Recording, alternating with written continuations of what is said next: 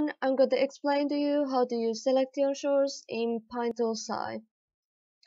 So first you have to make a line art, and then you put on selection source mode, which makes layer turn green. After that you choose new layer and go to pocket, and remember that it has to be on select your source as well. And after you have everything correct, you can choose the color you like or whatever you're gonna do, and just color inside lines.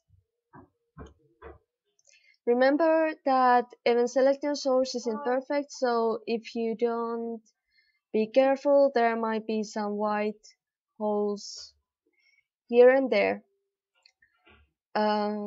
Please also remember that this tool does not work if you select someone else than selection source. Example, this is what happens when you use working layer, so it has to be on selection source mode. Also, please remember that it does not work if you have two big holes on your line art, as it will not work with selection tool either. I hope that you found this tutorial useful.